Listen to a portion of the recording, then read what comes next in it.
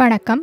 தமிழ் கதை பூங்கா வழங்கும் அமரர் கல்கி அவர்களின் பொன்னியின் செல்வன் இரண்டாம் பாகம் சுழற்காற்று. அத்தியாயம் 4 நள்ளிரவில்.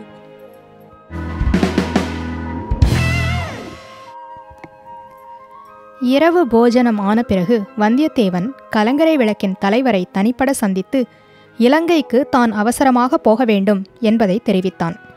தியாகவிடங்க கரையர் என்னும் பெயருடைய அப்பெரியவர் தமது வருத்தத்தை தெரிவித்தார். இந்த கரையோரத்தில் எத்தனையோ பெரிய படகுகளும் சிறிய படகுகளும் ஒரு காலத்தில் இருந்தன. அவையெல்லாம் இப்போது சேதுக்கரைக்கு போய்விட்டன. இலங்கையில் உள்ள நமது சைன்யத்தின் உதவிக்காகத்தான் போயிருக்கின்றன. எனக்கு சொந்தமாக 2 படகுகள் உண்டு. அவற்றில் ஒன்றில் நேற்று வந்த 2 மனிதர்களை ஏற்றிக்கொண்டு என் மகன் போயிருக்கிறான். அவன் எப்போது திரும்பி வருவான் என்று தெரியாது. என்ன செய்யட்டும் என்றார். அந்த மனிதர்கள் யார்? அவர்கள் ஒரு மாதிரி ஆட்கள் என்று தங்கள் குமாரி கூறினாளே. ஆமாம், அவர்களைக் கண்டால் எனக்கும் பிடிக்கவில்லைதான். அவர்கள் யார் என்பதும் தெரியவில்லை.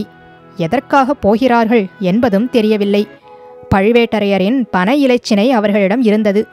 அப்படியும் நான் என் மகனை போகச் சொல்லியிருக்க மாட்டேன். ஆனால் என் மருமகள் மிக பணத்தாசை பிடித்தவள்.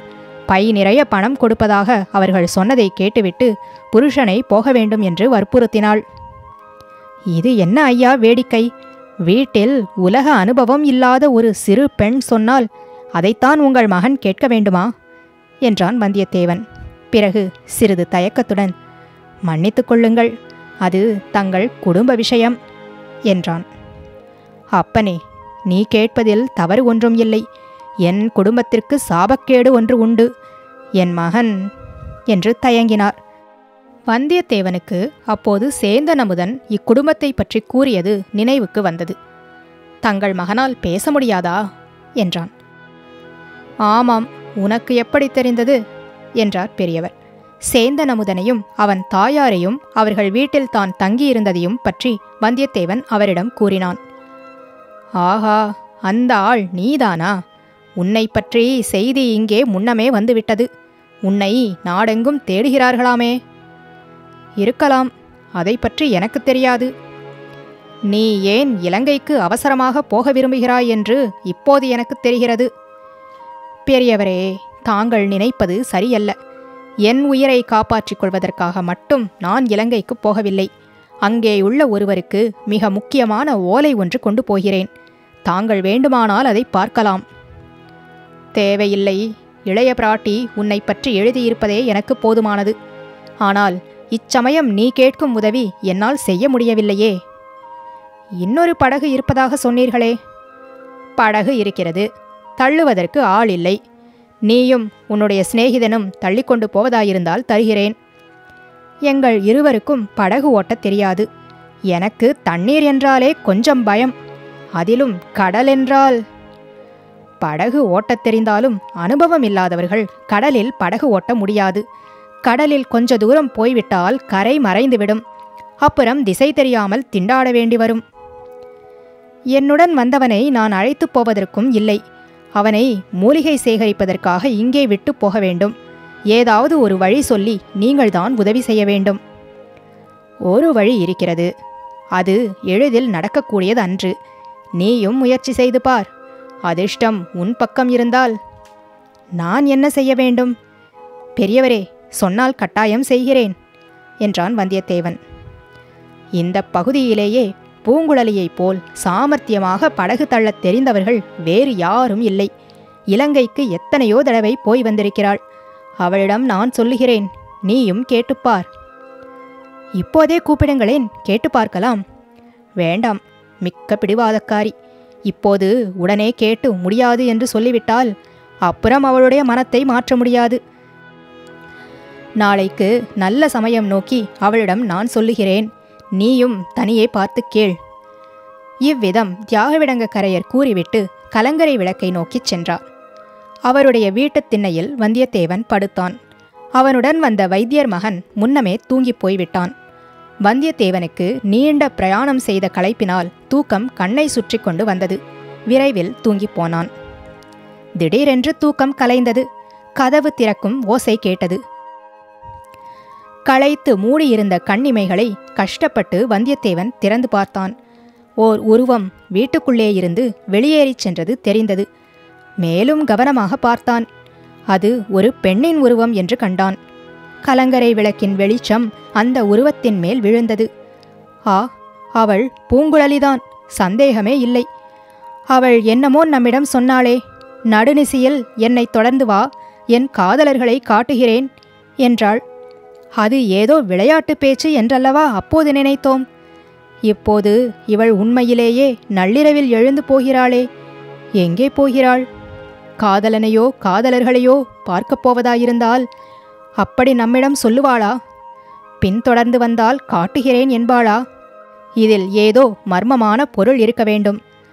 அல்லது ஒருவேளை எப்படியாயிருந்தாலும் பின்தொடர்ந்து போய் ஏன் பார்க்கக்கூடாது? நாளைக்கு இவளிடம் நயமாக பேசி இலங்கைக்கு படகு தள்ளி கொண்டு வர சம்மதிக்க பண்ண வேண்டும். அதற்கு இப்போது இவளை தொடர்ந்து போவது உதவியாயிருக்கலாம். ஏதாவது இவளுக்கு அபாயம் வரக்கூடும்.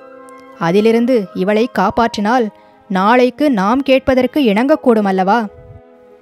வந்தியத்தேவன் சத்தம் செய்யாமல் எழுந்தான். பூங்குழலி போகும் வழியை பிடித்து கொண்டே போனான். சாயங்காலம் சேற்றுப்பள்ளத்தில் விழுந்தபோது அடைந்த அனுபவம் அவனுக்கு நன்றாய் ஞாபகம் இருந்தது. அம்மாதிரி மறுபடியும் நேர்வதை அவன் விரும்பவில்லை. ஆகையால் பூங்குழலியை அவன் பார்வையிலிருந்து தவறவிட்டுவிடக் கூடாது. கலங்கரை விளக்கிலிருந்து கொஞ்ச தூரம் வரை வெட்டவெளியாக இருந்தது. ஆகையால் பூங்குழலியின் உருவமும் தெரிந்து கொண்டிருந்தது. அவள் போன வழியே போவதில் கஷ்டம் ஒன்றும் இல்லை. அவள் அருகில் போய் பிடித்துவிட முடியும் என்று எண்ணி விரைவாக நடந்தான். ஆனால் அது சாத்தியப்படவில்லை. இவன் வேகமாய் நடக்க நடக்க அவளுடைய நடைவேகமும் அதிகரித்து கொண்டே இருந்தது. இவன் பின்தொடர்ந்து வருவதை அவள் கவனித்ததாகவே தெரியவில்லை. திறந்த வெளியை கடந்ததும் காடு அடர்ந்த மேட்டுப்பாங்கான பூமி வந்தது. நேரே அதன் பேரில் ஏறாமல் பூங்குழலி அந்த மேட்டை சுற்றி கொண்டு போனாள். மேடும் காடும் முடிந்த முனை வந்தது. அந்த முனையை வளைத்து கொண்டு சென்றாள். வந்தியத்தேவனும் விரைந்து சென்று அந்த முனை திரும்பியதும் சற்று தூரத்தில் அவள் போய்க் கொண்டிருப்பதை பார்த்தான். நல்ல வேளை என்று தைரியம் கொண்டான். ஆனால் அடுத்த கணத்தில் திடீரென்று அவளை காணவில்லை. எப்படி திடீரென்று மறைந்திருப்பாள்? இது என்ன மாயமா மந்திரமா? அங்கே ஏதாவது பள்ளம் இருந்திருக்குமோ?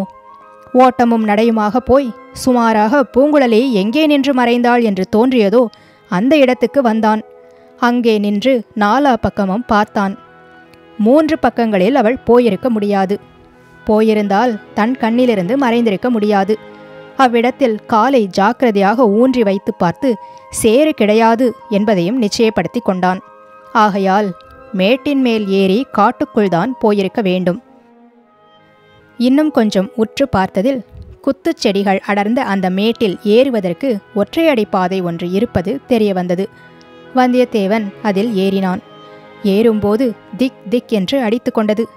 அங்கே கலங்கரை விளக்கின் மங்கிய வெளிச்சமும் வரவில்லை. மாலை பிறை முன்னமேயே கடலில் மூழ்கி மறைந்துவிட்டது. மினுமினுத்த நட்சத்திரங்களின் வெளிச்சத்திலே வழியையும் கொஞ்ச தூரத்துக்கு அப்பால் காணவில்லை. குத்துச்செடிகளும் குட்டை மரங்களும் பயங்கர வடிவங்களை பெற்றன. அவற்றின் நிழல்கள் கரிய பேய்களாக மாறின. செடிகளின் இலைகள் ஆடியபோது நிழல்களும் அசைந்தன.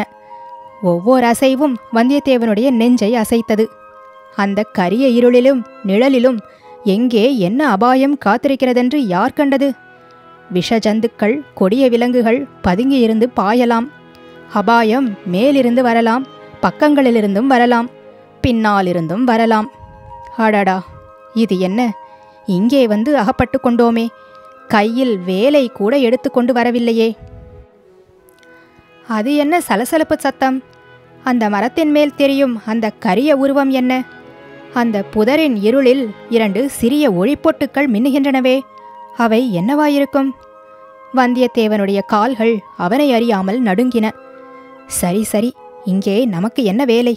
எதற்காக இங்கு வந்தோம்? என்ன அறிவீனம்! உடனே இறங்கி போய்விட வேண்டியதுதான். இறங்கலாம் என்று எண்ணி திரும்ப எத்தனித்த தருணத்தில் ஒரு குரல் கேட்டது. நெஞ்சை பிளக்கும் குரல், பெண்ணின் குரல். ஒரு விம்மல் சத்தம். பிறகு இந்த பாடல்: அலைக்கடலும் ஓய்ந்திருக்க அகக்கடல்தான் பொங்குவதேன், நிலமகளும் துயிலுகையில் நெஞ்சகந்தான் விம்முவதேன். வந்தியத்தேவன் அம்மேட்டிலிருந்து கீழே இறங்கிச் செல்லும் யோசனையை விட்டுவிட்டான். குரல் வந்த இடம் நோக்கி மேலே ஏறினான். விரைவில் மேட்டின் உச்சி தெரிந்தது. அங்கே அவள் நின்று கொண்டிருந்தாள். பூங்குழலிதான் பாடியது. அவள்தான். வானத்தில் சுடர்விட்ட நட்சத்திரங்களை பார்த்து கொண்டு பாடினாள். அந்த விண்மீன்களையே அவளுடைய பாட்டை கேட்கும் ரசிக மகாசபையாக நினைத்து கொண்டு பாடினாள் போலும். நட்சத்திரங்களில் ஒன்று தூமகேது. அதிலிருந்து கிளம்பிய கதிரின் கற்றை நீண்ட தூரம் விசிறி போல் விரிந்து படர்ந்திருந்தது. மேட்டின் உச்சியில் அப்பெண்ணின் நிழல் வடிவமும் அவளுடைய குரலும் கீதமும் வானத்தில் தூமகேதுவும் சேர்ந்து வந்தியத்தேவனை தன்பயம் இழக்கச் செய்தன. அவனுடைய கால்கள் அவனை உச்சிமேட்டில் கொண்டு போய் சேர்த்தன. பூங்குழலிக்கு எதிரில் நேருக்கு நேராக அவன் நின்றான். அவளுக்கு பின்னால் வெகு தொலைவு என்று காணப்பட்ட இடத்தில் கலங்கரை விளக்கின் சிவந்த ஒளி தோன்றியது. அதையொட்டி விரிந்த கடல் பறந்து கிடந்தது. கடலுக்கு எல்லையிட்டு வரையறுத்தது போல் வெள்ளிய அலைக்கோடு நீண்டு வளைந்து சென்றது. வந்துவிட்டாயா? திண்ணையில் கும்பகர்ணனைப் போல் தூங்கினாயே என்று பார்த்தேன். வீட்டுக்கதவு திறந்த சத்தம் கேட்டு விழித்து கொண்டேன். நீ விடு என்று நடந்து வந்து விட்டாய். திரும்பியே பார்க்கவில்லை. அம்மம்மா, உன்னை தொடர்ந்து ஓடி வருவது எவ்வளவு கஷ்டமாய் போய்விட்டது. எதற்காக தொடர்ந்து வந்தாய்? நல்ல கேள்வி. நீதானே வரச் சொன்னாய், மறந்துவிட்டாயா? எதற்காக வரச் சொன்னேன்? உனக்கு நினைவு இருக்கிறதா? நினைவு இல்லாமல் என்ன? உன் காதலர்களை காட்டுவதாகச் சொன்னாயே, எங்கே உன் காதலர்கள்? காட்டு பார்க்கலாம். அதோ உனக்கு பின்னால் திரும்பிப்பார் என்றாள் பூங்குழலி. பொன்னியின் செல்வன் தொடரும். பொன்னியின் செல்வன் கதை உங்கள் எல்லாருக்கும் பிடிச்சிருக்கும்னு நினைக்கிறேன். இன்னும் நம்ம சேனலுக்கு சப்ஸ்கிரைப் பண்ணலைன்னா சப்ஸ்கிரைப் பண்ணிக்கங்க. உங்களோட கருத்துக்களை கமெண்ட்ஸில் எழுதுங்க. மீண்டும் சந்திப்போம். நன்றி.